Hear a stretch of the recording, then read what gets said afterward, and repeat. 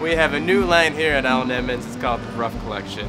They are the Monk Strap Lubbock, the Cap Toe Elgin, and the Wingtip McTavish. The new Allen Edmonds Rough Collection is kind of exciting to talk about, but it's really a group effort. There's a lot of people with a lot of ideas, and we try to bring it all together. I think that's why we are successful. Everyone is allowed to have their favorites and kind of explore their ideas. That's one of the things about our organization, our management team, is they encourage that because they feel that that's how we get the best product. Allen Edmonds Rough Collection, where did the idea come from? Where did it start? And we spend a lot of time in Colorado and looking up at the mountain, and I'm looking at all these mountain houses, and I was trying to incorporate those elements of rough out there. And so I said, how can I introduce rough into our tailored element world of the kind of shoes we make?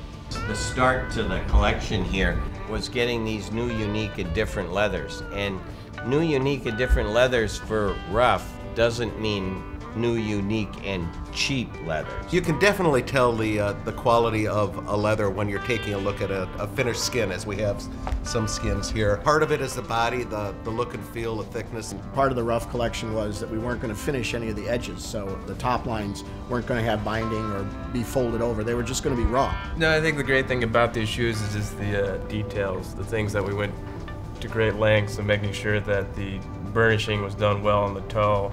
We got the raw effect, the raw edge along the collar. This is not a throwaway shoe. So much of the footwear out there today is throwaway product that you wear for 3 months and throw away. When we were trying to create these rough shoes, I was trying to create shoes that were going to be the favorite shoe in a guy's wardrobe that he'd reach for, because he associates it with fun, and he associates it with fresh and kind of different. We're not afraid to try some new things because the new things we've tried up to this point have been successful, so why would we stop?